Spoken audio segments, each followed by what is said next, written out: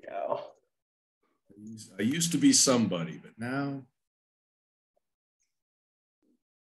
Okay, so welcome everybody. I don't know if you guys have plans for tonight, but I've got a gathering, so I'm going to talk little and listen a lot. And we'll go through introductions real quick. I'm John Bly. I'm with the Engineering Contractors Association and been on this committee for, I don't know, a lot of years. Kurt? Kurt Nichols. This will actually, things go the way I think, be my last meeting here. I've been on this group for, I don't know, 20 years plus or minus. I don't know, somewhere in there, a while. Mark Hale, that's also on here, I believe, will be taking my spot as the BIA representative. So I know it's fun inevitable to watch Kurt. Everything unfold over all these years. Amazing job done by FCTA staff over all those years, and it's been exciting to watch it all unfold. Well, I hope you'll find a little spare time to jump in once in a while if something interests you, Kurt. It's been a pleasure working with you all these years. Tom, I'll just go right down there. Tom Conlon. Hi everybody, Tom Conlon here, Sonoma Valley. I represent the Sonoma County Community, Sonoma County Conservation Coalition on this committee. Been on about 6-7 years. Thank you, welcome. Jake. Yeah, Jake McKenzie representing Sonoma County Transportation and Land Use Coalition for the last 2 months. So I'm a short timer. I like James Cameron's hat, by the way. Not a bad hat, is it? Very cool. All right, we'll go to Drew. Introduce yourself, please. I'm Drew Nichols, clerk of the board for SCTA and RCPA. Thank you. And Tom Banning? Hi, Tom Banning, 3rd District. Been on the board about 4 years, I think. Appreciate you, my friend. And James Cameron, Cowboy James. James Cameron with the Sonoma County Transportation Authority. Giddy up. And Ross. Ross Clendenin, SCTA, RCPA, Communications. Natalie. Hi, Natalie. Hi, everyone. Natalie Higley, representing the North Bay Labor Council. Been here maybe 6 or 7 months so far. Okay. And let's see, who else we got? Musa. Hi, Musa Abbasi, Transmedia Consulting, and I am representing the Santa Rosa Metro Chamber. I don't remember how many years I'm on this committee. There won't be a quiz later anyways, Musa. Thank you. Good to see you again. Steve Bertlebaugh. Hello, Steve Bertlebaugh representing the Sierra Club, and Musa's been here since 1905, and I've been here since 1904. Wow, wow. A lot of changes. Mr. Ling. Brian Ling, represent the 4th District. My tenure is 2 years and only Zoom meetings. So hopefully someday we'll be back to in person. Yeah, that would be nice. Yeah, that'd be good. Tanya. Good afternoon. I'm Tanya Narath. I'm the Director of Climate Programs for the RCPA. Fantastic. Woody. Good afternoon, all. Woody Hastings, sitting in for Jerry Glaser, representing the North Bay Electric Auto Association. This is my first ever of these meetings, I believe. Well, you got a good spot right there on the coast with those flowers right behind your head. That's a good spot to be at the meeting. Welcome. Thank you. Dennis Harder. Dennis Harder, representing Sonoma County Alliance. Been here on the board since its inception of 1991, 31 years. Wow. Awesome. Thank you for all you've done, Dennis. Much appreciated. Kellen Gilbert. Yes, hi. Lead audit partner at Pacinian Brinker, presenting the financial statements to this committee. All right. Thank you. And Chris Barney. Good afternoon, Chris Barney with SCTA. David. Good afternoon, David Burdett, SCTA staff. Okay. Sarah Owen. Part of Pacenti and Brinker, the in charge on the financial statement audit. Thank you. Mark Hale. Yeah, I guess I'm the one with training wheels on for today until Kurt can finish passing the baton. And I've been on this for 6 minutes now. All right. Welcome. Eris Weaver. Eris Weaver, I'm the Executive Director of the Sonoma County Bicycle Coalition, which disapproves of training wheels. Just go for it. There you go. Yeah, training wheels are good. All right. And Robin Bartholow. Hi, everybody. I'm Robin Bartholow, representing Sonoma County Farm Bureau, where I'm the Deputy Executive Director, and this is my second meeting. Woo! Suzanne is here. Good afternoon, Mr. Chair. Suzanne Smith, Executive Director of SCTA RCPA, traffic cone for Halloween. There I am. Nice to see all of you, and welcome to all the new folks, especially those rookies like Jake McKenzie. It's nice when people get involved in their community. These newcomers like to see these new bloods in here. Yeah, yeah. Shauna. Thank you, Mr. Chair. Shauna Gauss, Sonoma County Transportation Authority, Senior Programming and Projects. All right. Love the outfit. Love the makeup. You got contacts in there too, or is that you realize? Oh, there you go. Wow. Pretty spooky. Yes. Orlando. Hi, everyone. My name is Orlando Ramirez. I'm a transportation planner with Caltrans District 4 in the Office of Multimodal System Planning. And I serve as the Sonoma County liaison for the office. Wonderful. Well, welcome to everybody. Thank you guys for joining us on Halloween night. And we are, any public comment? I think everybody here is a member of the committee, so probably no public comment. If anybody has any comment on anything other than an agendized item, now would be the time. Seeing no hands raised, we'll go straight to Chair Bly. Yes. Sorry, John. Sorry, Tom had a comment. Thank you. In the category of public comments, I was asked to just raise a general concern. The board, I believe, the Board of Supervisors recently approved some funding for the Arnold Drive bike lane. And I had a constituent mention to me that they didn't understand how that project had been prioritized, given all the other bike and ped projects around the county, how it made its way onto the special list of climate resiliency fund projects. So I just thought I should bring that matter before this committee as an open question, and we can decide if that could be discussed at some point. So thank you for that. Mr. Chair, I can answer it. I don't know that there's going to be much discussion. The supervisor wanted it. There you go. Thank you, Suzanne. Like a little...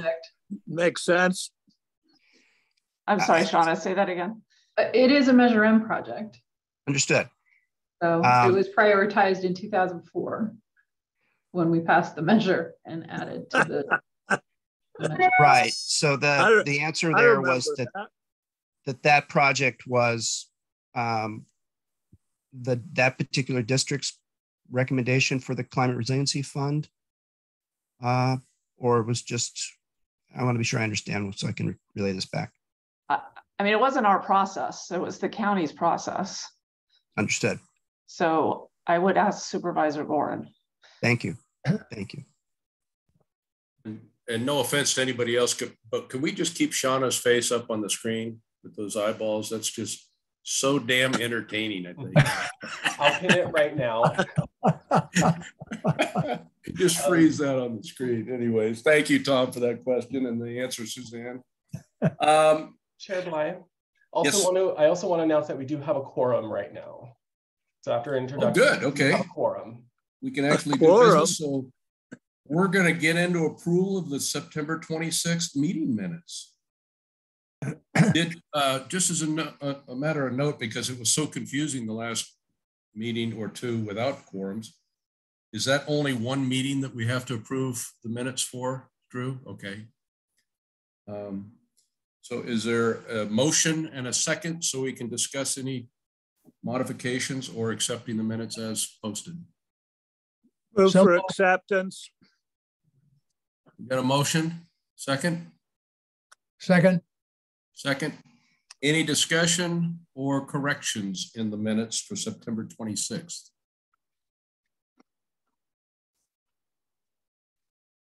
Seeing none. I'll go with all those in favor signify with an aye. Aye. Aye. Aye. Oppose, signify nay. And any abstentions, signify abstain. Abstain. Abstain. One abstention, two abstentions. Thank you. All right, motion carries, and we are into defining CAC vacancies. Ross, take it away. Thank you very much, Mr. Chair. This item was discussed at the September CAC meeting and is included in this packet. Based on that discussion, staff sent out a Google form intended to gather primary and backup contact information for its CAC members. If you have not had a chance to confirm your information, please do so before the next meeting. To briefly summarize the overall item, staff recommends defining a citizens advisory vacancy as 3 consecutive unexcused absences at committee meetings. Once the vacancy is confirmed, the seat will not be counted when establishing a quorum. An unexcused absence will be defined as not attending a regularly scheduled CAC meeting without any notice to staff or committee chair. Staff is recommending this administrative fix that would go into effect immediately. Thank you. I have a question as part of the quorum announcement. Should we be announcing so that people get a heads up at each meeting that we have an unexcused absence, or that so-and-so is, do we need to be going to that extent, or are we just going to allow staff to keep it behind the scenes and then let us know when it becomes 3?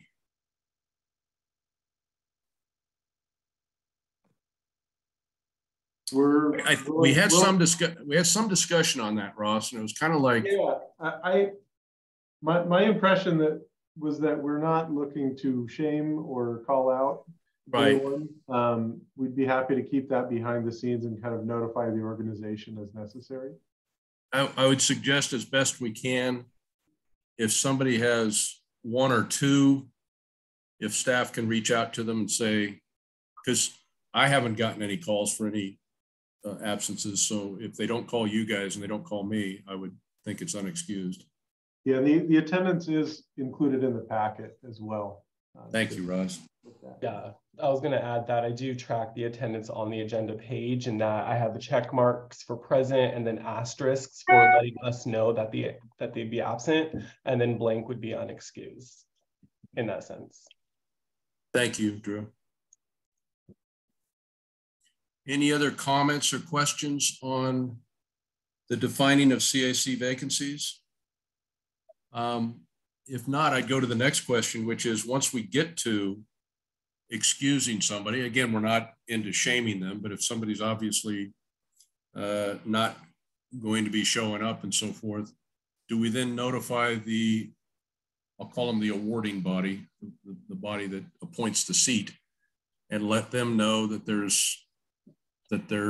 seat is vacant, that we need another appointment from them? Yes, we would be in contact, hopefully before we get to that point, but certainly would be in contact with them. If they respond, Ross, and say, we don't have anybody, I know I've been in touch with the realtors, and they, Lisa B keeps saying that she's tried, but they just can't find anybody. So if they come back and say, well, we just don't have anybody, does that seat just go unfilled? It would become a vacancy for the moment, yes, and would not count towards be established. Wouldn't count towards a quorum. Thank you. Okay. I don't have any other questions. Anybody else have one? Well, I guess I have a question, which is, does it make sense for some organizations that are not sending representatives to continue to be seated on this committee? Well, I thought Suzanne kind of addressed that last time. That's a tough one, Tom. You know, when upon its inception back in '91, these were the folks that were identified as stakeholders. I suppose if there was a different stakeholder to be identified in 2022, a proposal of some sort would be in order. And then we'd go through whatever process we feel we need to go through, whether it goes to the Board of Trustees or whether it's our choice. I don't know. I don't know how to define that. So Mr. Chair, this solution is basically kind of a shorter term way to address that. The roster has been updated twice in the past few years, most recently in 2021. It is a process that requires board approval, and essentially this is the quorum issue is an administrative fix to basically avoid having to wait 2 board meetings to do that. If staff or if the board does choose to go through that process, that's kind of outside of this question. Okay, thank you, Ross. And I mean, I guess I would just say that if we do have folks that are, organizations that are simply, not prioritizing this and not considering themselves by their behavior to be stakeholders anymore, that might be relevant to the board, and that maybe we should have some kind of process for annually reporting that to the board so that we could simply keep the board informed and not have to have them be the ones looking at the attendance sheet, but just that we maybe would make have a discussion, I would say annually. Yeah, I think that's probably a good idea, and we would probably next month or December choose to have that discussion. Tom, is what I'm thinking. And I mean, there's a couple of them that are obvious that just, for the 4 or 5 years that we've all been very active on this, we've never seen anybody. So it's like, okay, well, we would recommend to the board of directors that seat be eliminated as a seat on this SCTA CAC. And then Suzanne would carry that to the board and they decide whatever they're going to decide. Is that how it would work, Ross? Essentially, yes, but it is modifying the administrative code. It would just be an advisory comment from us to Suzanne, and it would need to be presented to the board and then voted at the following meeting, I believe. Could you put that, and I'll just sit there and look for acquiescence to this. Could you put that on our calendar for the November meeting rather than the December meeting? And we'll just have a short, brief discussion. If somebody hasn't been here for a year or two, let's throw a couple names out there. And if Suzanne wants to take them to the board, that's our advice to do so. Everybody okay with that? Eris, I see you got a comment. Yeah, I just kind of wanted to, I feel sort of in alignment with what Tom was saying, that, how do we define a stakeholder? Is it someone who they believe they have a stake in what's going on and want to be here, or someone who we think should want to have a stake in it, but isn't showing up? I would very much like to see, looking at if there's organizations that are, haven't been here in, a whole year. Yeah, why keep them on a list somewhere? I agree. So Shauna came back and said there's no December meeting. So thank you for that correction. So if we go ahead and do this in November, Eris, Tom, and Ross and everybody, I think we kind of handle our bit of the business. And from that point on, it's administrative from the board. So thank you, guys. It's a little bit uncomfortable, but on the other hand, it's really not. If they haven't been here, they don't want to be here, which is fine. It's a party. They don't know what they're missing, for God's sake. And the plus side is that their name's not showing up and being, as a non-attendee. So that's a positive. Yeah, exactly. There we go. Positive by subtracting. All right. Well, thank you, guys. We're on to Pacini and Brinker, I believe. Wait, did we actually vote? Yeah, no, I don't think we did. I don't think we did. You beat me to it, Eris. Remind me, Drew, what were we voting on? So we are voting on establishing the three unexcused absences equals the vacancy from the committee. Great. I think all those in favor of the defined absences and vacancy as presented by Ross and Drew. I do need a motion first, a motion and a second, and then we can vote on that. So moved. Second. No further discussion. Steve's got a hand up. I don't know if that's to vote or for discussion. No, that's to vote. Absolutely. All those in favor, say aye. Aye. Aye. All those opposed, nay. And any abstentions, say abstain. Okay, thank you. Another bit of business out of the way. Appreciate it. Okay, we are on to Pacini and Brinker, our audited financials. Okay, thank you very much. Let me just introduce you, Kellen, and give a little context for the new folks. So Pacini and Brinker are our independent auditors that audit our financial statements. The financial statements are prepared by the Auditor Controller Tax Collector's Office that SCTA RCPA contracts with for accounting services and to prepare our financials. So the independent audit that they're going to present to you is the annual audit that occurs. For the new committee members, I just want you to make you all aware of our annual report that also goes out typically January of each year. This committee will see a draft of that in April. That's where we get into the individual details of all of the projects, as well as every other year we do a strategic plan, of which our 2022 strategic plan was approved by this committee earlier this year. So with that context laid out, I'd like to pass it off to Kellen and Sarah from Pacini and Brinker to present their findings in the audit. Take it away, Kellen. Thank you, James. Bear with me as I share my screen. Can everybody see the first slide of the presentation? All right, I'm seeing a thumbs up. Thank you. Yes. Okay.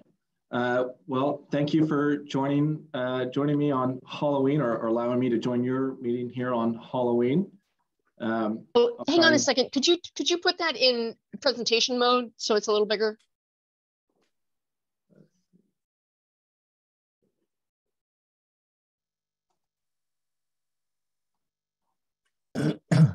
Yeah, sometimes I have issues with it because now it's going to my other screen. Let's see. So on that, you would hit, there's a section that would go swap presenters view. Let me see. Is that now on the bigger screen? There we are. Great. Yeah, full screen now. Perfect. All right. So as James introduced, I am Kellen Gilbert. I'm the lead audit partner on the Measure M audit. Also part of the team is Brett Bradford, who is the quality control reviewer. Sarah Owen, who is the audit senior associate, who is also on this Zoom. And this is her third year on the engagement. And Gina Roach was our audit associate who assisted us with the audit.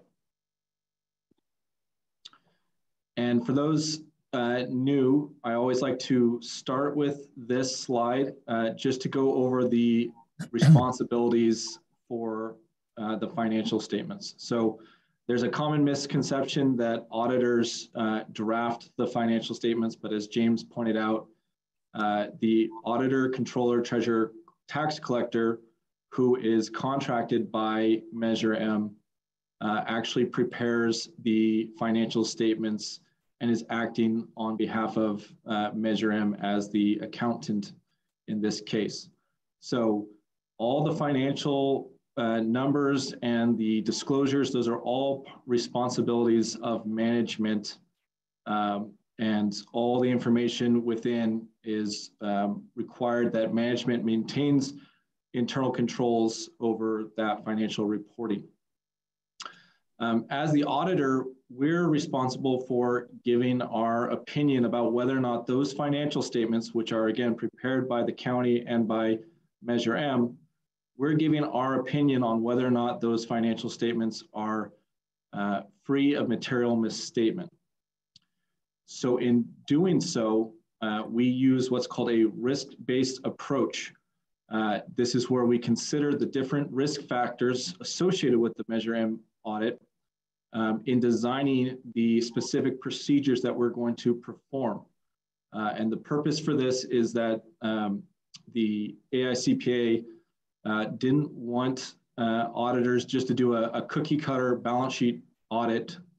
They wanted auditors to get to know their clients and make sure that they understood where the risks were, so that when we spend our time auditing the different sections of the audit, that we're really getting the most bang for our buck and that we're really looking the deepest in the sections that are the most risky.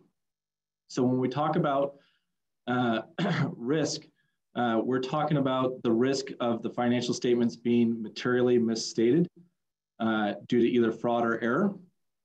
And a lot of times it's just due to an error.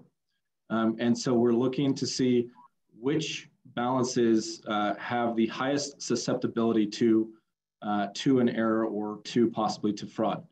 And that's how we create our risk-based audit approach and again, determine which sections we're gonna spend our time looking at. We do audit the entire financial statements, but really with this risk-based approach, we wanna have a more specified, narrower view of those sections that we consider to be more risky. We also consider internal control, not just with Measure M, but also with the county who's acting on behalf as their accountants. So we want to make sure that they have appropriate internal controls as well. Once we have established our risk-based approach, we perform tests of year-end balance. That's where we're getting in the nitty-gritty, reviewing bank statements, looking at cash coming in, verifying cash going out, and those type of procedures that you probably associate with an audit where we're verifying one source document to another document to make sure that all the numbers are tying out and all the figures look correct. The last bullet point there is really important. We also evaluate the adequacy of disclosures of the financial statements, which is a very important part of the financials. When we do that, we're looking to make sure that not only are all the required disclosures that should be there are included, but we also want to make sure that the notes are clean, precise, that there's not additional information that doesn't need to be in there, and really just overall, are those notes presented with just the factual information and no what we call management bias. So I didn't mention this already. We use a risk-based approach, and I like to just give a little bit more information about what we're considering when we are establishing our risk-based criteria. So we consider the expertise of the accounting staff and the employees, both again at Measure M and at the county. So the less turnover and the more experienced the staff are, the staff who are preparing the financial statements, the more experienced they are, the less likely there is just to be a typo or an error or an error created out of a not knowing how to account for a certain transaction. So just like in all business, the more experienced the staff are, the less risky the financial statements tend to be. that's just one small factor that we consider. The susceptibility of the account balance, that second bullet point, really what that means is how complex of the underlying transactions are there within that account balance. So are there complex revenue recognition criteria? Is there a large volume of transactions in that financial statement account or line item? Really how complicated that balance is. And then anytime there's new programs or new funding sources, last year there was a couple large dollar funding sources that were just new and had a little bit of wrinkles to them. We want to make sure that we get all of those grant agreements, read through those documents, and make sure that the revenue recognition criteria is being met when there's any sort of a new or significant changes to existing programs. Other external factors that we consider that everybody's been aware of, things like COVID-19, anything that could drastically reduce the Measure M sales tax. This year is up about 10%, but we had a couple of years of dip for COVID. So we're considering what factors that might have on Measure M's abilities to pay their commitments, and if there's any other factors that could cause concerns with. We also look for any new regulatory environments, changes to the strategic plan, anything like that. I guess that would be an internal factor, but anything that the strategic plan needs to take into account for handling any sort of external regulatory environment, we're always looking out for anything like that.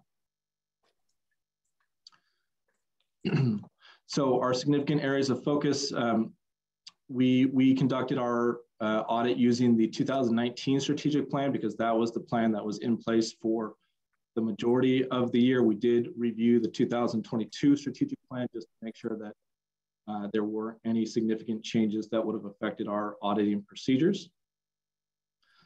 We look at the revenue bond compliance, making sure that payments are being made, the amounts that are disclosed are correct, just making sure that everything's being sent to the right account on the right time, making sure that, again, payments are timely. We look at grant revenue and receivables compliance. Sometimes those grant agreements can have rather complex compliance revenue recognition criteria. So we want to make sure that if there are certain types of qualified expenditures that need to be made before that revenue can be recognized, we look at those areas. And then we look at the financial statements. Again, we say complete and without bias. That basically means that are all the required disclosures there, and are there any disclosures where management potentially could put their thumb on the scale? Measure M's disclosures are pretty cut and dry, but we just want to make sure that if there was any area where there was wording that management was heavily involved in crafting, or if there were significant estimates, we want to make sure that we feel comfortable that those are, again, factual based and without bias. So this is just a really rough general idea of where we spend our time during the Measure M audit. Compliance with that strategic plan is the largest percentage of our time and effort. That's been true in past audits and will continue to be the case, just because that is the area that could have the biggest impact on Measure M's financial statements. Grant revenue and revenue recognition, accounts receivable, making sure that the Measure M revenue, sales tax revenue is being allocated to the appropriate funds. That is, again, the next largest part of our audit. And then the rest, accounts payables, accrued liabilities and other liabilities, interfunds, due to and due froms, other sections, approximately 20% combined. And then the disclosures are about 20% as well.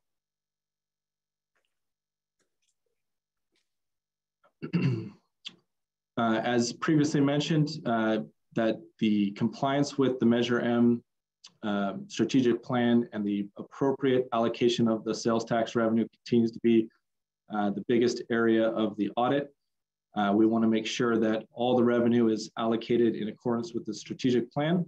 And then we want to make sure that the expenditures that are recorded in a given year, that those are being allocated appropriately among the various funds, and that, again, those expenses are in accordance with the strategic plan for the purposes as intended within the strategic plan. So making sure that those expenditures are all recorded within the right funds. The timely Measure M bond activity, timely payments, maintenance of the debt reserves and the debt service funds, making sure that those are properly maintained, and segregation of the debt proceeds as well. At this point, we are approximately 95% done with the audit. And what that means is we are essentially complete with the audit. We are not anticipating any other changes.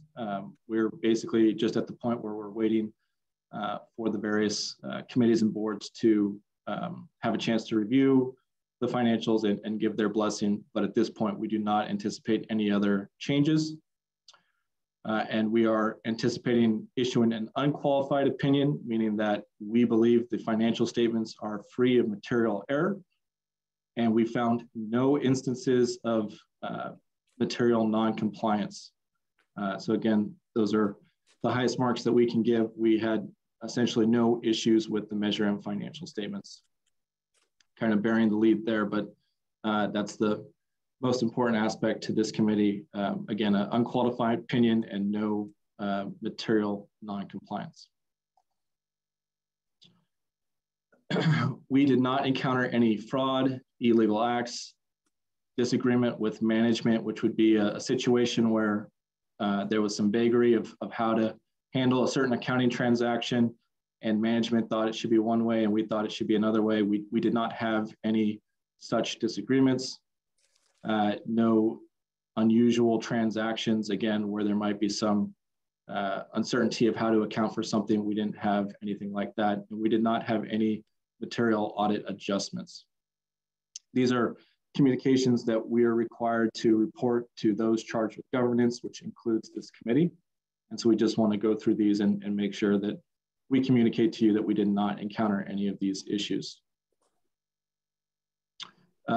Again, this is continuing of those communications, no material audit adjustments, no alternative accounting treatment, and there were no significant changes to accounting policies for Measure M, or anything else that we'd want to draw your attention to within the financial statements that would be a significant change from past years. Again, a little bit of a repeat from the last slide, but I do want to say I've been working on this account for many years now, and I think this was probably the smoothest audit that we have had. It's typically a pretty smooth audit, but I want to give my appreciation to the Measure M and SCTA staff that this was probably our most smooth audit in recent memory, so thank you.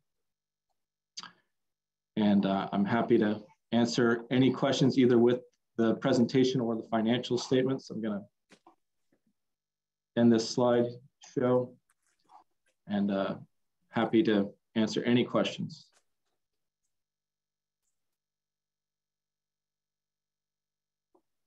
Kellen, I have a question actually, not from you, but really from management or just for clarification, if I could. And so it's going to be in the supplemental information. And I'm just looking for clarification or understanding. It looks like there's in our expenditures that we, from our budget to actual, that we underspent $12.5 million. And so I assume that's local streets and road projects. And I assume that's the overpass, but if not, could you just let me know exactly what was budgeted before that we didn't spend our money on? If you, James, it's probably one of yours, huh? Yeah, so I'm not following this is a page within the, I understand the gist of the question, and I think I have an answer. So what, can you give me a page 12, number? 14. There you go. Page 14. So a difference between the contributions to other governments in the original budgeted amount and then the final budgeted amount. You got it.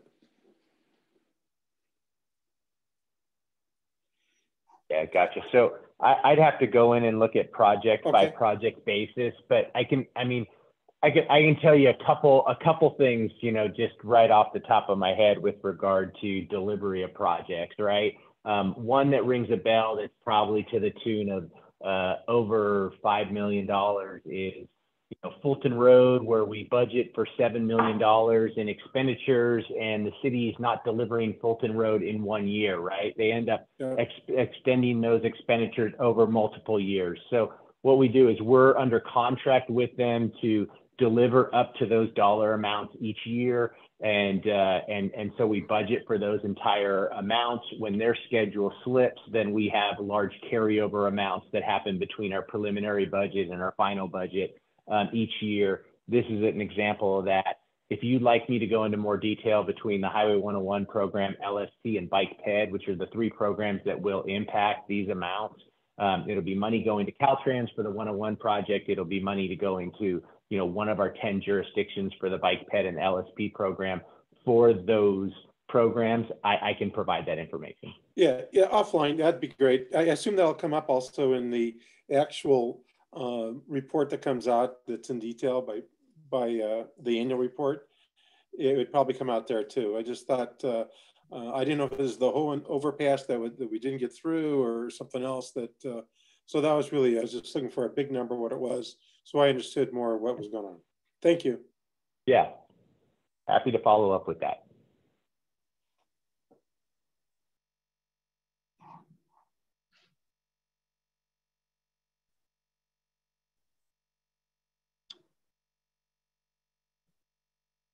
Are there any other questions on either any of our procedures or the financial statements?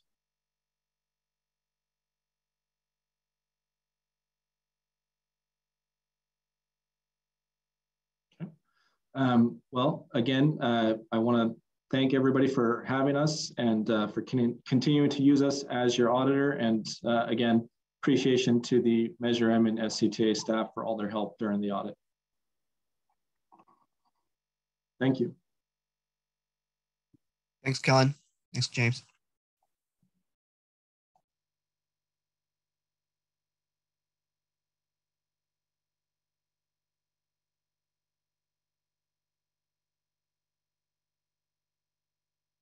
So Ross, do we have an action item here?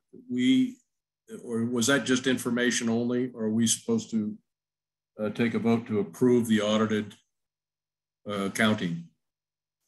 I believe that was an informational item. Thank you.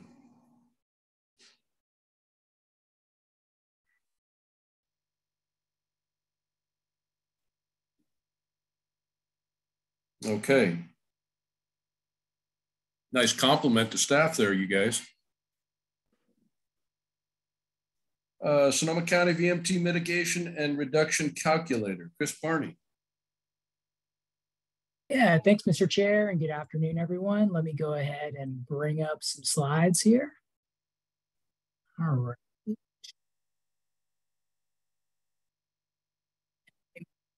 Large as possible. These are getting older. Looks good, Chris. All right. Yeah, so I'm happy to be here this afternoon to talk to the committee about the Sonoma County Vehicle Miles Traveled Mitigation and Reduction Calculator, which we released in August. So the calculator provides a tool that local planning and engineering staff and also developers can use to estimate the effectiveness of different mitigation approaches at reducing VMT. So in this presentation, I'll be providing some background on the project, including some information on Senate Bill 743 and vehicle miles traveled, and providing a pretty high overview on the tool. But I would offer on the SCTA website, we do have a wealth of detailed information on the tool and VMT if you really want to dig into this in more detail, including some exciting video demonstrations and training sessions on using the tool. So that's all available on our website. So I encourage you to check that out if you're interested in that. So starting out with a little bit of information about SB 743, So it's one of the primary reasons for the current focus on vehicle miles traveled. SB 743 eliminated. Could I ask, can we move that over, Chris, so that, I don't know how to do that. Center it somehow so that the individual pictures of guys aren't taking some of the wording away.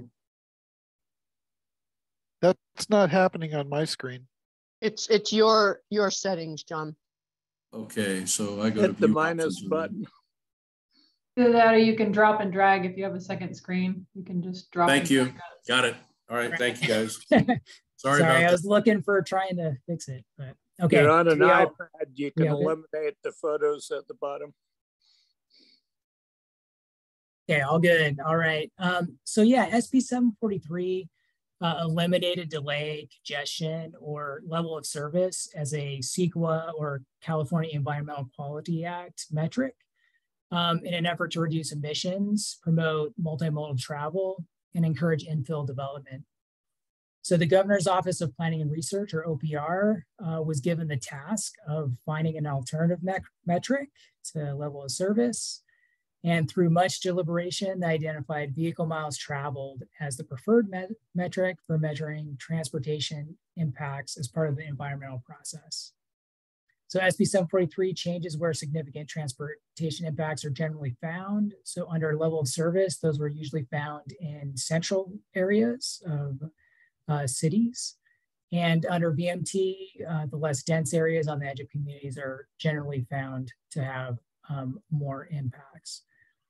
So the focus of mitigation also changes under the new metric. Under congestion, the focus was really on congestion reduction and moving vehicles. And under VMT, the shift of mitigation is really shifting from congestion reduction to reducing total travel.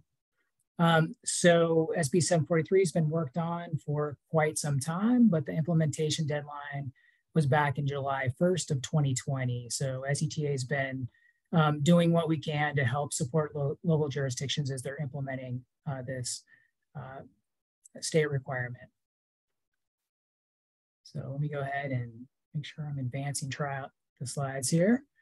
So just talking a little bit about vehicle miles traveled, congestion is pretty easy to see and measure. You can actually walk out to a road segment and see how fast or slow cars are going. You can count the number of cars that are moving through an intersection and how fast that's occurring to get a really accurate look at congestion levels. But VMT is much more conceptual and it's a higher level metric. So at its very simplest level, VMT represents the number of trips a person or household makes during the day and multiplies it by how long those trips are. So if a person makes 5 trips in a day, and each of those trips is 10 miles long, the person would generate 50 daily VMT.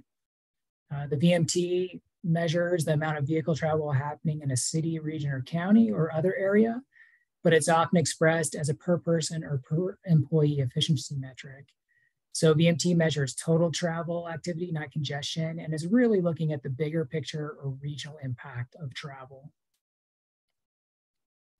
So the state's really provided, a few examples of how to contextualize this and consider what type of trip we should prioritize when considering VMT.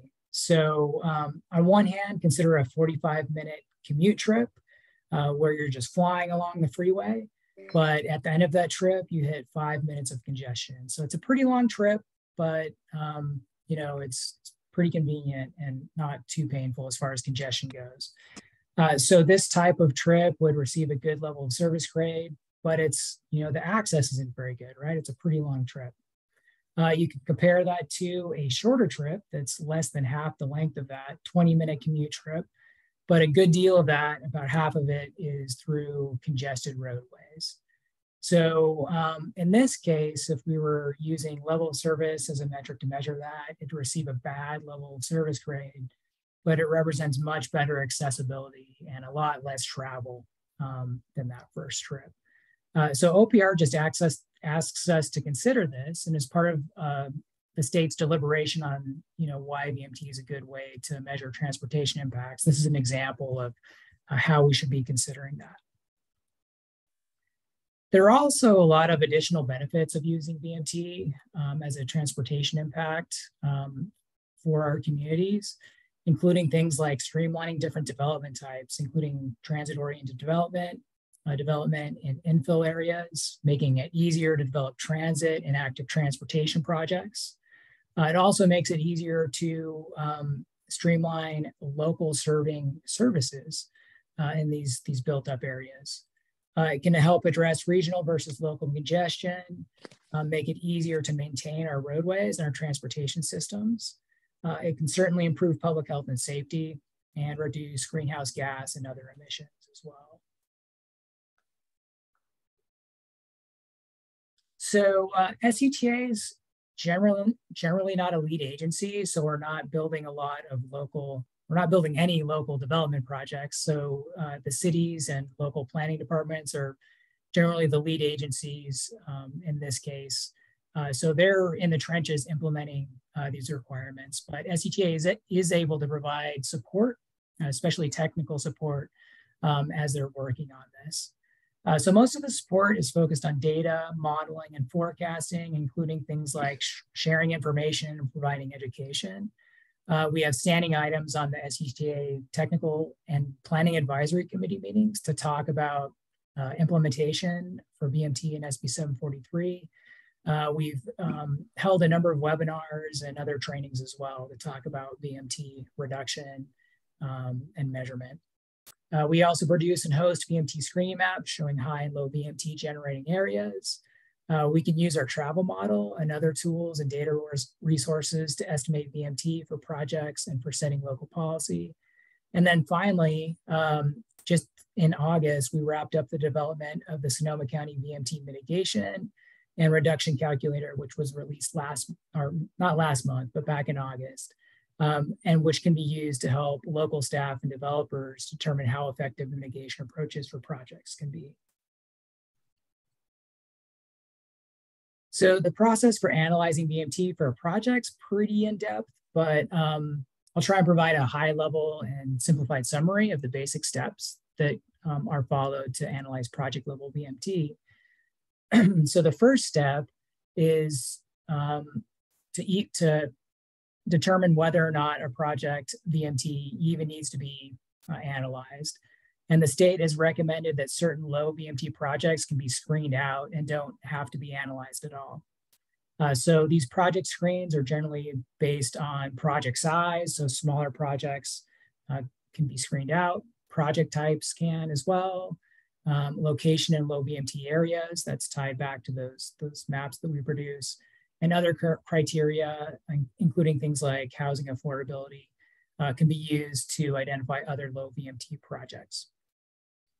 So if it's determined that a project VMT does need to be analyzed, VMT needs to be calculated using some sort of method or formula. So the Sonoma County travel model is available to do that, or trip generation formulas or other VMT estimators or calculators can be used to do that. So that's a pretty straightforward process that folks preparing traffic studies are very familiar with. So once you have that VMT calculation done, project VMTs compared to local VMT thresholds. So a good portion of jurisdictions in the county have set thresholds on, how high of a VMT level will generate an impact. If they don't have those in place, the state has actually set some recommendations as well. So that's kind of the fallback if the local threshold isn't in place. So if the VMT estimate is higher than that threshold, VMT needs to be mitigated.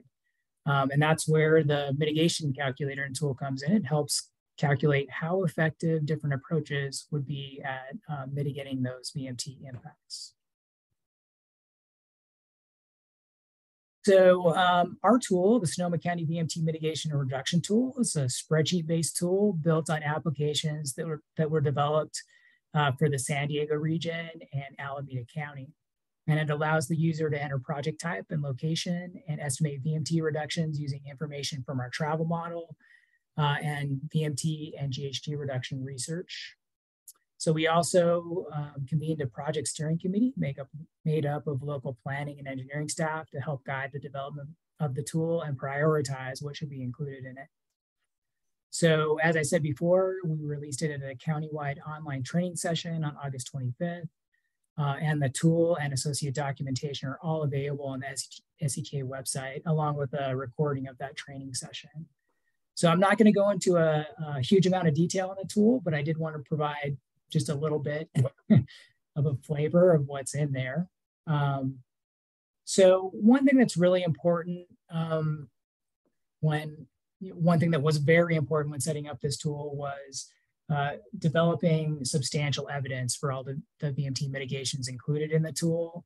And that's really important for those mitigations to be defensible as part of the environmental process. So, all of the calculations and quantifications in the tool really need to be based on actual data and research. So each of the mitigations in the tool is actually tied back to a number of different sources and studies that have been performed. And the consultants we worked with, Fair and Peers, did a really good job of documenting all that. So it's a pretty easy breadcrumb trail to kind of get back to that research that was completed. It also really needs to be locally appropriate. So the tool was built on the bones of some of these other tools developed for other regions and other areas, but we were able to use some of our local data sources from the travel model and the travel behavior study to really make that reflect local conditions. And then it's a piece of software, and research is developing in this area a lot, right? Like how VMT can be reduced and how effective different approaches will be to do that. So as that develops and as things change, we can actually open the hood in the tool and update it and make sure it's still relevant for Sonoma County for the current time period. So there are about 30 different VMT reduction strategies included in the tool. I'm not going to go through all of them. There's a great deal of information on each of these in the documentation for the tool. And it ties it back to that research, including the formulas and everything like that too. So I encourage you, if you're interested in that, to take a look at that, and a lot of good information there. But there are generally two types of mitigation approaches included in the tool. There are approaches that are really focused on reducing travel and VMT at the individual project scale, including all of these different examples here on the slide right now. Those focused on land use, increasing density, trip reduction programs, including van pools and subsidizing transit programs, and also parking, pricing, and management as well. So limiting parking supply and charging for parking. And then there are also strategies focused on the community or jurisdiction scale. So looking at neighborhood design, like improving the overall bike network or pedestrian network, or implementing bike or scooter share programs, and also improving transit programs, including more service or lowering the cost of transit. So as I said before, there's a lot of additional information on this available on our website. The URL is here, but if you go to the SETA website and search for SB 743 or VMT, it'll take you right there. Or if you look for the forecasting and data resources link at the SETA website, that'll take you there as well. But yeah, there's a lot of information here. I didn't want to go too in depth, but happy to be able to provide this high level overview on this project for the committee. So with that, I'll turn it back over to you, Mr. Chair, and be happy to answer any questions. Thank you. I see Eris has her hand up. Yeah, thanks. I guess my question is, and I know I can go look at the data too, but the granularity in terms of all that list of interventions and how, that they will mitigate the increased VMT. And does that include sort of an ROI, like this intervention will reduce it more than that intervention? And are the interventions granular enough, like saying, okay, make bike facilities, but there's a big difference in, say, a class 2 versus a class 1 bikeway? So I guess I'm just curious about that. Yeah, thanks for that. That's, that's a really important question. So all of these measures are quantified. So there is a quantified VMT reduction attached to each of the measure. On the bike lane type specifically, I don't know. I believe it differentiates between class 1s and class 2s, but I can't tell you off the top of my head, but that's something I can certainly check on and get back to you on. If it doesn't, I can't think of it as being very accurate because, I mean, one makes such a huge difference in terms of getting new cyclists out. Yeah. Yeah, I'm pretty sure it does, but I'm not going to say without checking first. So I will do that. Thank you, Chris. Thank you, Eris. Jake? Yeah, I'm just curious, Chris. Can you give us an example of a development project that has utilized all the tools that you've just been describing to us? I know that the major development projects in Runnert Park, which are underway, I'm not sure that they utilize these tools. Yeah, it's so new, right? I've only heard of one instance of the tool being used so far since it was just released in August. I know the city of Cotati was looking at a housing project down there, and they were able to look at some densities to actually, increase some densities to reduce the VMT there. But yeah, this is something I keep asking about. It's new on the street, and I don't have any current examples yet, but hopefully we will see some soon, and I'd be happy to come back to the committee and report out on how it's being used. Yeah, Mr. Chair, if I might suggest, as we, move into the year 2023, that we ask staff to flag maybe a good example of a development project that has been subjected, if you will, that's probably not a good choice of words, but has utilized this tool and just see how it played out. I'd love to have seen this utilized on the Sonoma Mountain Village project, but unfortunately the CEQA analysis and that is a number of years way back in history. Thank you, Jake. Thanks, Christy. I agree. I'm going to jump in the queue here real quickly because it kind of segues off of Jake's question a little bit.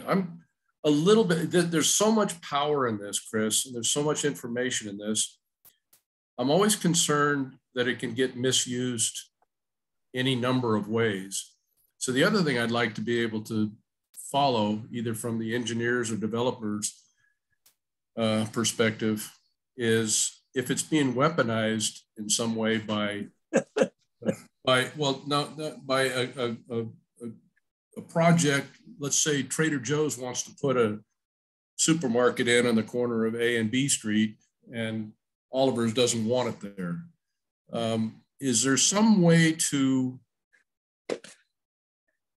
weed out the CEQA challenges with this spreadsheet to take into account competitors' pissiness, I guess? That's a technical term, I think. Kurt, you have that competitors' pissiness. I'm just worried about it being used to derail an otherwise good project, if you will. And then I'll step back and let Steve and Tom have questions.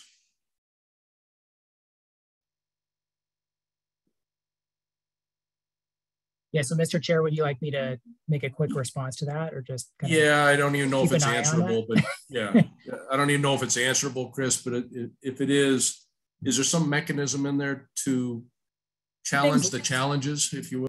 So everything's locked down. So in order for someone to go in there and alter the formulas, they'd have to hack the tool. So they'd have to be pretty sophisticated to start doing that. And in the end, the lead agency really has to sign off on the analysis that's done using the tool. So if they present, someone uses the tool and presents something to local staff and it looks kind of fishy, they can always say, hey, we want to take a look at this. You know, they could contact me. We could take a look at the formulas. And, you know, they can do the math by hand using the formulas and compare the math and see if it doesn't line up. So yeah, there are some ways to check on that for sure. And, you know, I'm always happy to help support the local staff with those sorts of issues. Thank you, Chris. Steve? Yeah. Yes, Chris, the Air Resources Board is coming up with a formula for reducing VMT over the next 20 years or so. And it may result in about a requirement for a 1% year reduction or annual reduction. How does this model fit into the prospect that over time VMT needs to be reduced?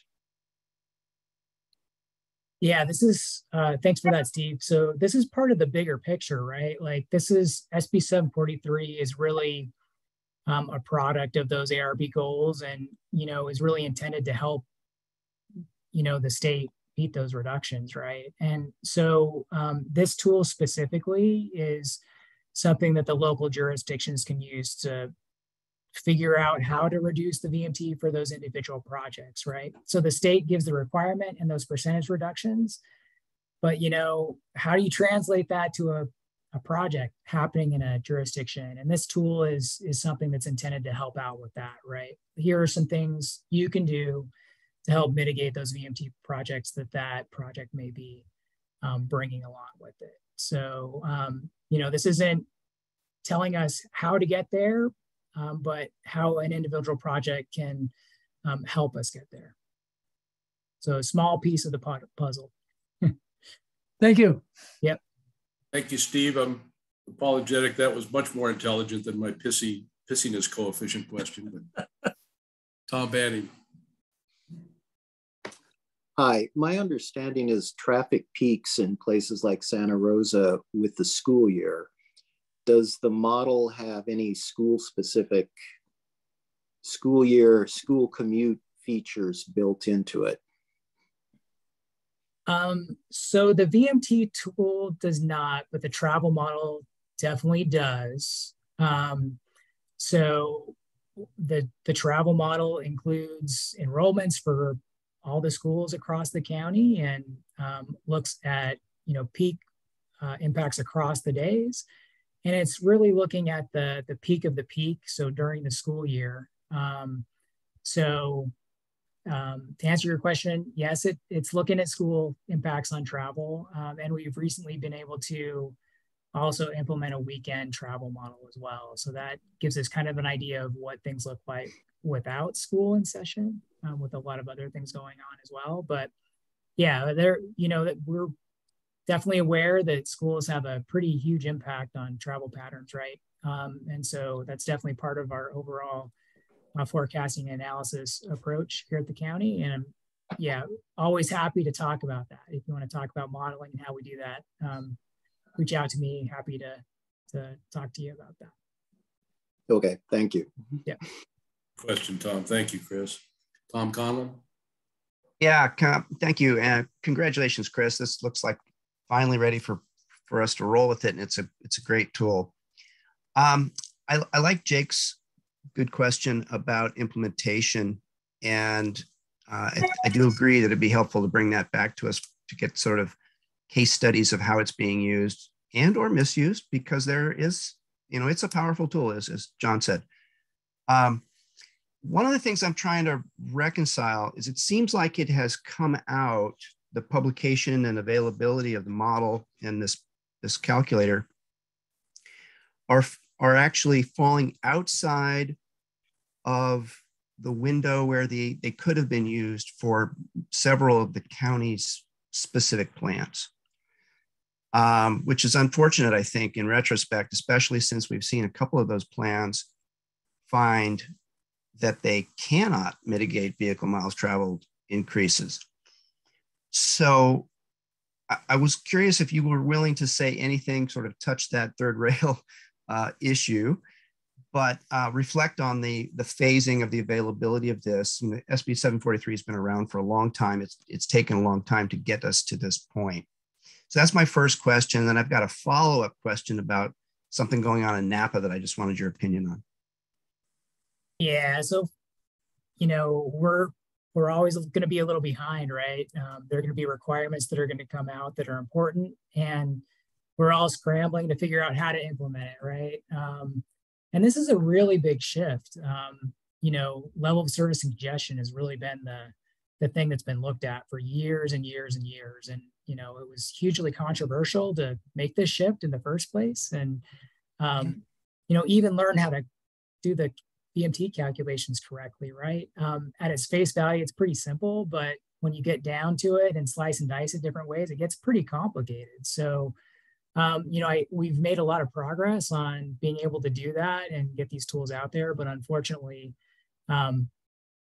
stuff wasn't ready to, you know, help analyze some of these big important projects, right? So that being said, you know, a lot of the work that was done for this project, you know, the research could be looked at to help figure things out as those plans are implemented, right? So the plan is one piece of that, but when projects are actually implemented as part of that plan, this tool could really be used to help address VMT impacts at that point. So, you know, I think there are some opportunities there for sure.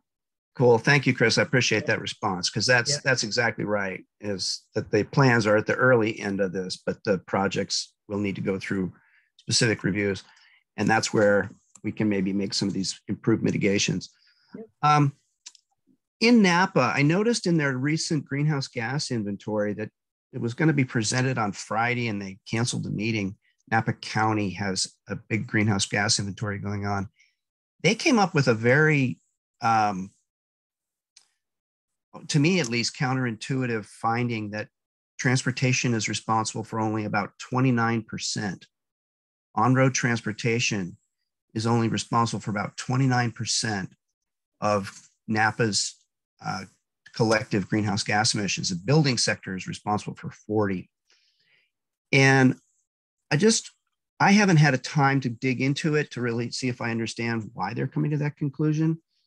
But just on its face, does that also seem to you to be a counterintuitive finding? Because I know the state has also a similar profile to the county of Sonoma does in terms of transportation being a major impact.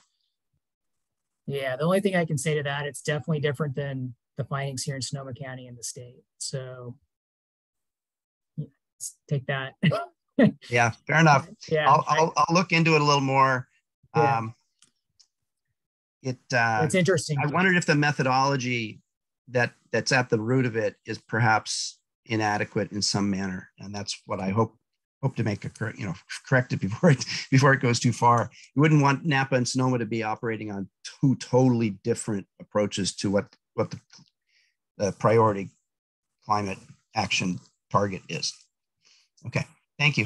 Tom, as you do that, can you give me a buzz or a text or an email or something? I'd like to kind of track that as well, because that is completely upside down from the other studies that I've heard of. And I just wonder if their ulterior motive has some, I can't even imagine what they're trying to do with that number, making it lower than it would be expected to be. Yeah, my hope is that it's a junior person at the analysis monitor, and that they've simply forgotten to, add something into the equation. It's a draft. It's very much a draft process, but I'll keep an eye on it. Let you guys know. Appreciate it. Thank you.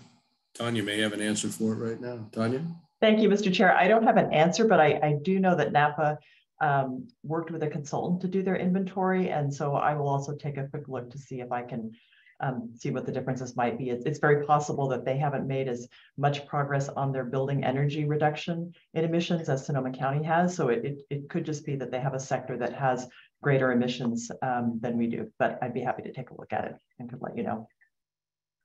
Thank you. I had a question of Kurt too. Have you guys utilized this new VMT calculator in any of your projects yet, or is it too new to even be doing that yet? Now, I was just wondering, easy to use, hard to use? Does it add a tremendous amount of time to the timeline?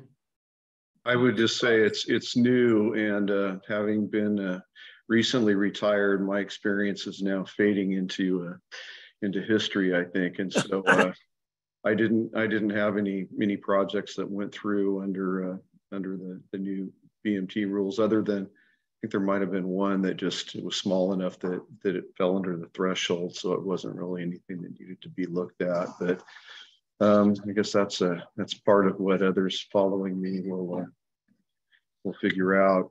Mark might, I don't know that he might have some experience on that. I don't.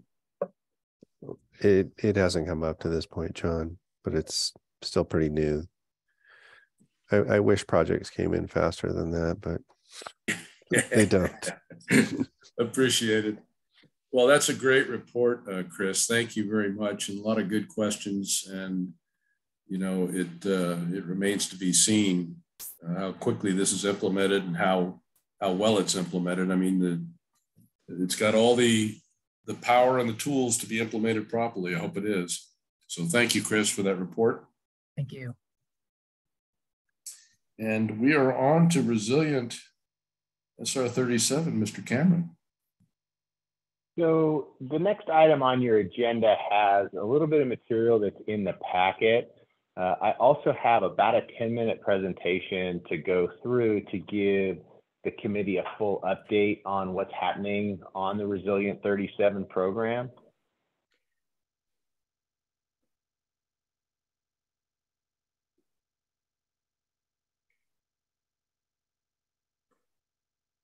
You could do, there we go. And then click here. Get that Alt tab down, that's the trick. And then share screen, I'm gonna share this one and go ahead and click share.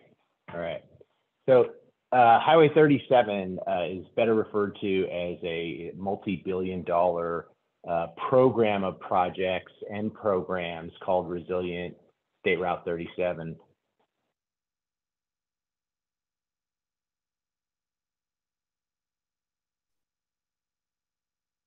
Excuse me while I just organize my screen. Here we go.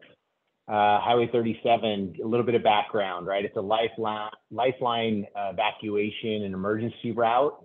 It is the recovery route for the Richmond-Sarenfeld Bridge, about approximately a 20-mile long corridor that when it does close down, the alternatives to the north and the south are over 40 miles each, and they're both along congested corridors that already can't handle the traffic that they're having to deal with.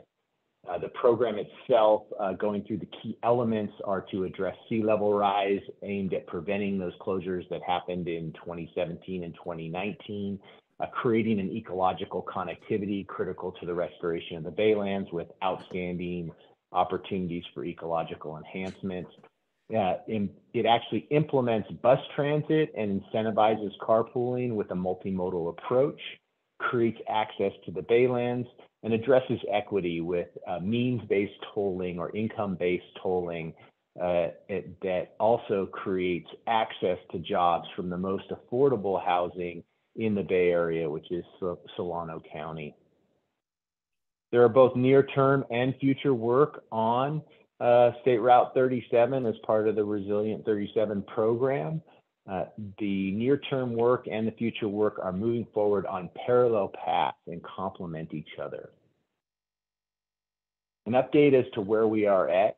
The 4-County Policy Committee has been meeting since 2015, 4 to 6 times per year. In June of 2018, a corridor plan was developed and was established with extensive public input. That corridor plan is coming to fruition.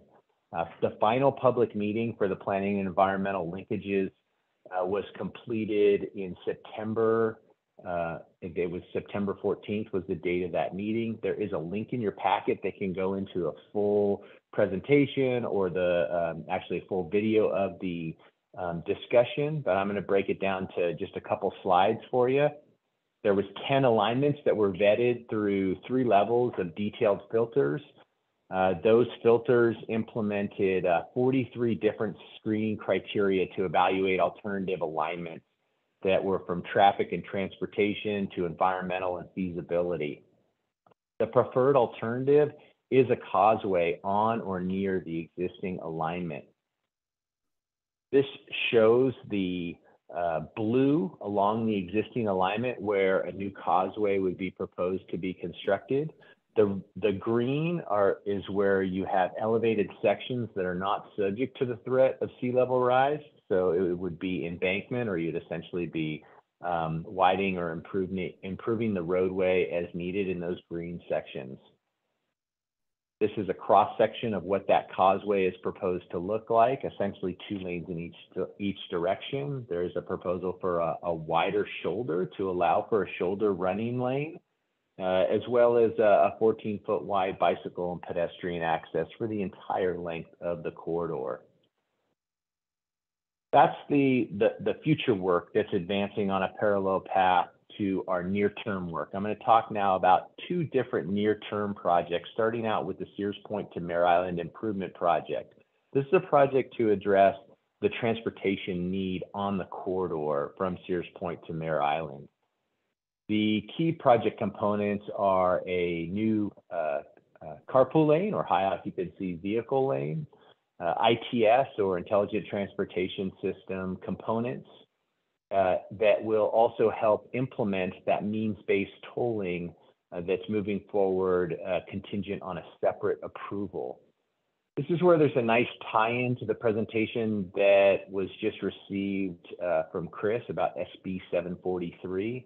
The means-based tolling doesn't only implement a revenue source that allows you to implement those near-term and future projects. Means-based tolling also allows us to address SB 743 compliance. It creates a carpool lane that, instead of increasing VNT and increasing GHG, by adding that effective strategy of pricing, or in this case, means-based tolling, that will manage VMT, it will reduce it, and essentially allow the project to move forward with that as the mitigation, as opposed to some of those other mitigations that Chris showed you earlier. This project also will implement new bus transit service, public access improvements to the Baylands, as well as those early ecological opportunities. The environmental document that was circulated had 3 different alternatives. The preferred alternative is planned for release in December, just a couple months away of this year. The project is proposed at grade, as I went through those slides fairly quickly, but of the alternatives, they're all to essentially widen the existing roadway. So it'll still be subject to sea level rise and future flooding from Sears Point to Mare Island.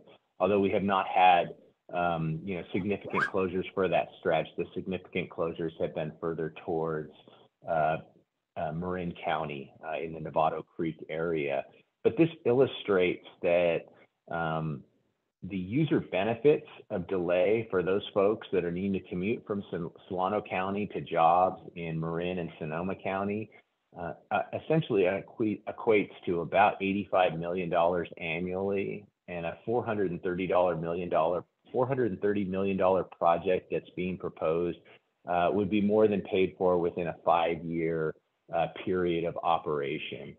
Of which, moving forward on that ultimate project, it could easily be in operation for 10 to 20 years to advance a project of that scale and magnitude through the Sears Point to Mare Island stretch, while we're also advancing causeway sections from Highway 101 all the way up to Sears Point, and causeway that's needed east of Mare Island.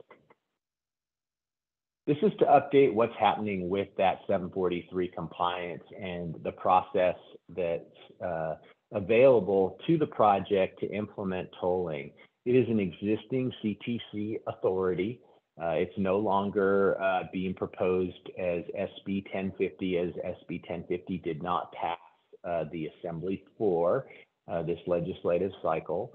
The CTC authority that's granted is to toll that new capacity. So the cross section that's shown in front of you, as you can see, there's the widening at existing grade that would then have a full toll that would be similar to the toll of the other toll bridges around the Bay Area. And then the existing lane that's out there could be converted to a carpool lane, and that would be a free alternative to really incentivize those carpoolers on the corridor.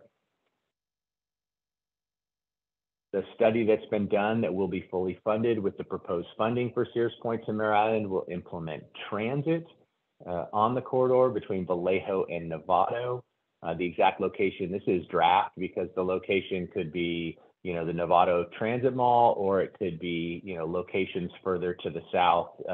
There's been discussion about the, transit hub in San Rafael as a potential location as well.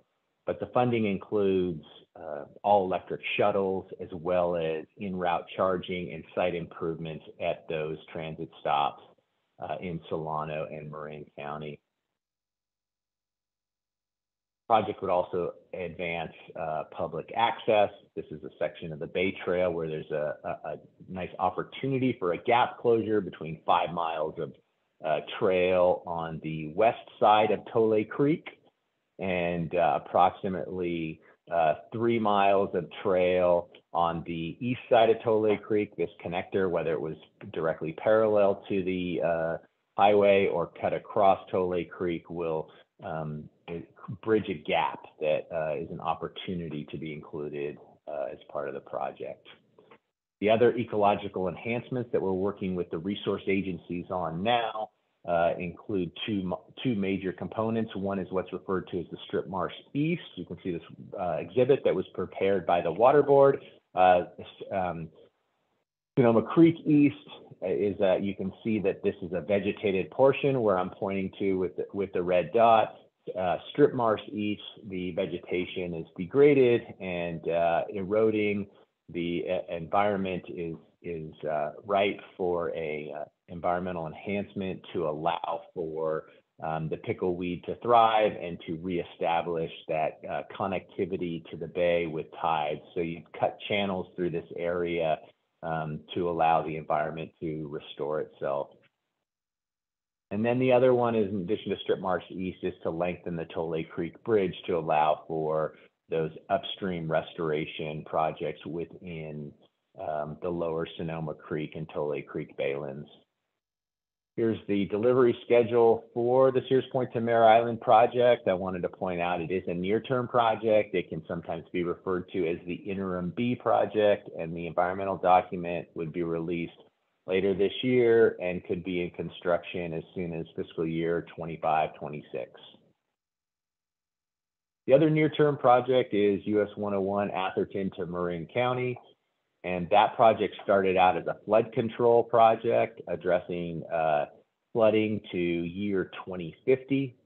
There's been a public scoping meeting on it. There's been a lot of talk about sea level rise options in 2050 and making these improvements interim before a future project was to be implemented. Well, this slide in front of you shows what Caltrans was recommending in June to the policy committee with sea level rise projections to 2050, replacing Novato Creek Bridge as the minimum option, or a causeway all the way from Highway 101 to Atherton Avenue undercrossing at $1.5 billion. Caltrans and TAM are reevaluating the schedule. You can see the schedule does not have any dates inputted in because there is an opportunity to pivot on this project to look at developing it not just for sea level rise to 2050, but sea level rise to 2130. Because the PEL has selected one alternative and is not looking anymore at alternatives off of the existing alignment, that's what allows this project to pivot, if you will. In summary, I'll bring it all back with talking about the future phasing, which is we need to complete the PEL, start environmental compliance work. This is the CEQA NEPA work, you know, looking at the causeway east of Atherton, because the CEQA NEPA work on the causeway between 101 and Atherton is already advancing. There needs to be more discussion about prioritization of projects and programs, as well as integrating landscape scale ecological enhancements. And then those near-term projects, the projects that you'll see the work happening on the soonest, will be the causeway from 101 to Atherton Avenue with a projected sea level rise of 2030 is what's being looked at now, and beginning work with the most vulnerable location there at Novato Creek, and then the State Route 121 to Mare Island project, which is really a transportation equity project to widen the roadway, adding a carpool lane, and on a parallel path advance that replacement of Tole Creek Bridge, as well as smart planning. The smart planning component is critical. As you'll see, the 6 entities across the bottom of your screen now are part of an MOU to help advance this Resilient State Route 37 program. In December, all of these entities will be taking something to their boards to add SMART as the 7th partner to help implement the Resilient 37 program. And that concludes my presentation. Pilgrim, that was a damn fine report. Thank you, James. A lot of information there. Steve. Yeah, thank you. The information about the tolling is interesting. Does this mean that there will not be a bill next year to authorize tolling on the bridge? To my knowledge, there's no plan for the legislation to move forward. The plan is to look at that CTC existing authority. Okay, thanks. Harris. Yeah, I find this really interesting, and then looking at multiple phases. In general, I tend to be wary of highway widening because, you know, we widen roads and then just more people ride on them. But I am happy to see the toll to see how that balances things out. So I don't know. I have mixed feelings about what the end result will be of all that. But yeah, maybe I don't know if you have any response to that about, you know, how much widening a road increases traffic, and how much does having a toll, you know, it really make people carpool. I don't know. Yeah, no, I mean, this project is nothing of a typical, so it's unique in so many ways, right? And I just compacting what I compacted down was as brief as I could get to provide you the context of what's happening. You really have a near-term and long-term approach that complement each other. The near-term project that would implement the toll not only reduces GHG and reduces VMT based on the current modeling, it will generate funding to advance that ultimate solution that we all want, right? And we want to see that causeway, we want to see the baylands connected underneath, removing that impediment that's been there since the late 1800s. And to get there without the early implementation phase, you're not allowing for the to get there without the early implementation phase, you don't have that seed money that you need to try to compete for construction funding. And that's what grantees, whether it's the latest bill, the bipartisan infrastructure law, they want to fund construction, right? They don't want to fund studies and environment. So it's not your typical highway widening. It's nothing like what we've done out here on Highway 101 with just a carpool lane. When you add that toll, it is a VMT reducing function. In some cases, I might even say more so than the funding, because to come up with the mitigations if you don't use pricing, you might double the cost of the project. They're experiencing that in other locations within District 4 now, where they haven't even released the 680 express lanes environmental document yet, looking at what it's going to take to mitigate for an express lane. Because even just an express lane that doesn't have a full toll component, it's just you pay in a smaller incremental amount, that still doesn't reduce VMT. To do it, you have to have a large enough dollar amount that's equal to what you're paying on those toll bridges across the bay. Thank you. Yeah, I'd also add one thing, James, and that is with the queuing that's taking place on 37 today and in the near future, we don't have all the information on people delivering goods via a different route to avoid that queuing. So we don't really know how much VMTs are going to be lowered should this get widened. Eris, this is a direct response to your question. Sometimes widening is better because it reduces the other VMTs that are going via alternate routes. I know for a fact that when I drive that route, I'm looking to avoid that direct route, and I'm driving a lot more miles to get around it. Even if it takes me about the same amount of time, environmentally, that's not the right thing to do. So, I applaud that they're moving forward with this two-pronged approach, or three-pronged approach, if you will. I think it's much needed, and it's complicated as hell. Tom Conlon. Yeah, thanks for the overview, James, because I haven't been able to follow this as closely as I would have liked. So I recall several months ago, Jared Huffman had raised some concerns that it didn't really make sense to invest in a roadway that was going to be underwater in a relatively short period of time. And I think you indicated in your presentation that there is an opportunity perhaps to pivot to sea level rise 2130 as a new design objective. But one of the things that occurs to me as you're talking is that, to the points that have been made before here, we're assuming there's going to be VMT reductions based on the pricing, the means-based tolling, but we don't necessarily know how that's going to actually materialize.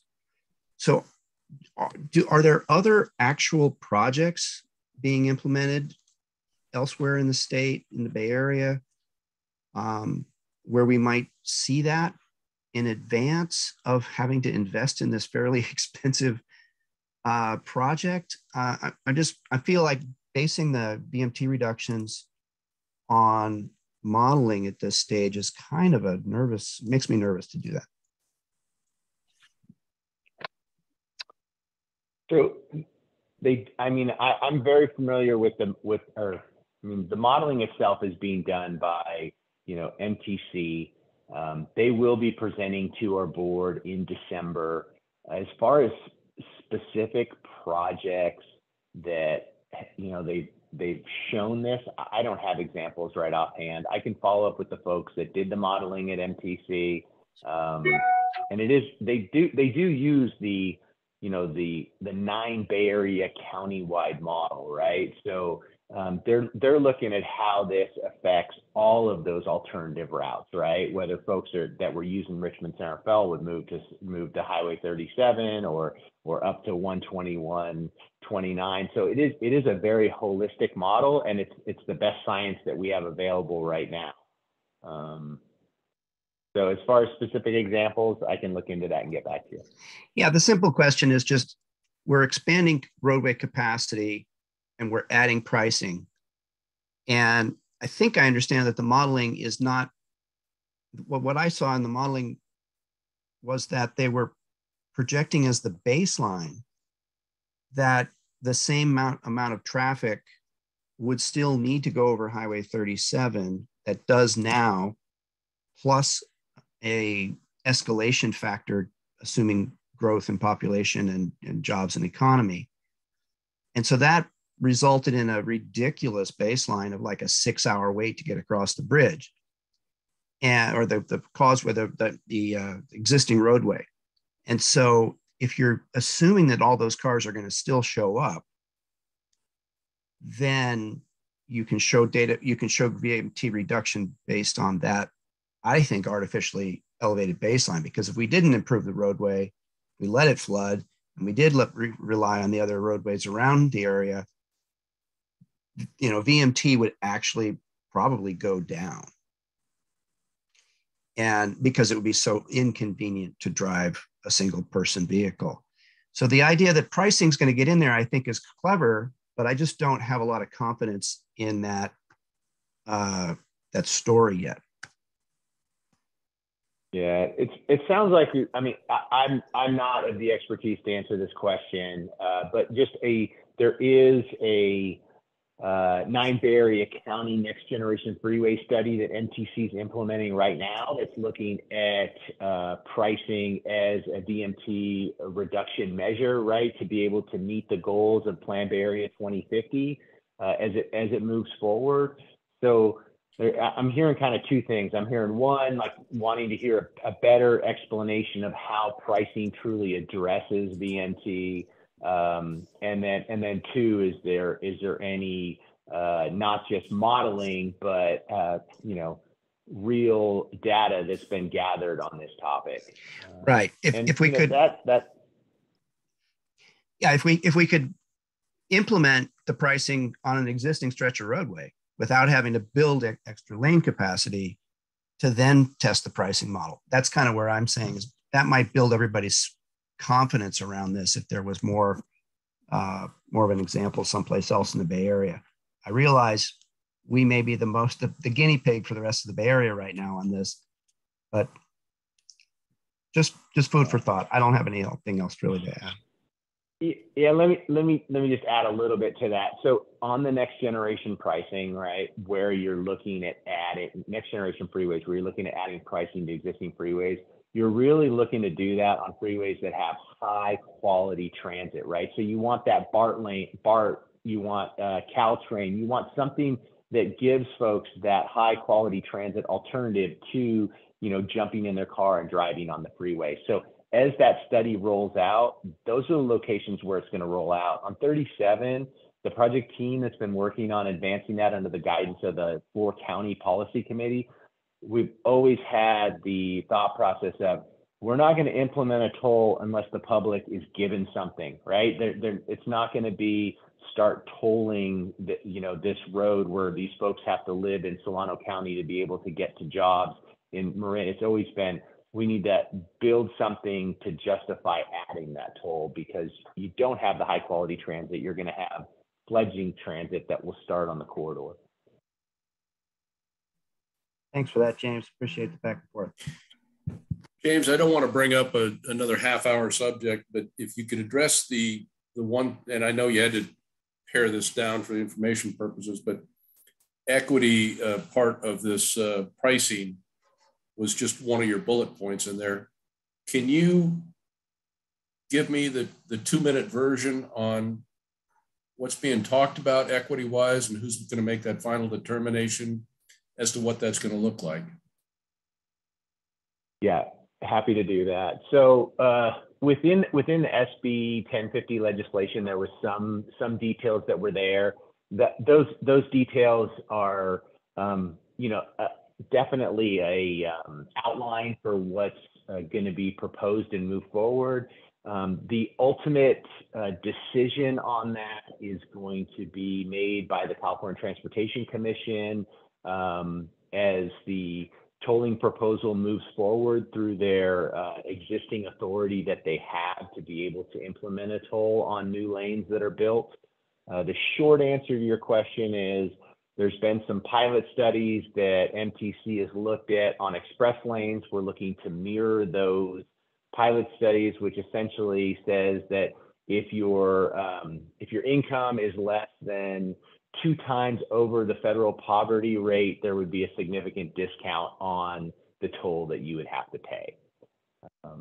So that's kind of the high level summary with final confirmation through a CTC or California Transportation Commission process. Thank you for that. Great job. A lot of information in there. Any other questions or comments? I believe we're on to announcements. Thanks, James.